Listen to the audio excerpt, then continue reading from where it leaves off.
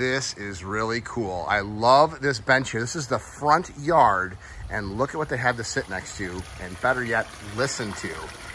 Like I said, this waterfall goes right alongside to the front door here. And what's super cool about this, they got a little bridge going. The water, you walk over it and it continues, look at that, below the fence, goes to this incredible backyard. And look at what we've just been sitting here and enjoying. They wanted a little Japanese flair and they got it. So this is a new house in a new neighborhood with anything but a traditional backyard.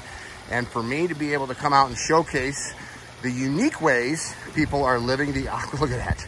Living the aquascape lifestyle is just awesome. And when I looked in here, this little patio area, I could see they're set up for work, and this is what they get to look at and listen to right out there. If you want to see this entire project, check out Greg Witzek, the Pond Guy, on YouTube. I love my job.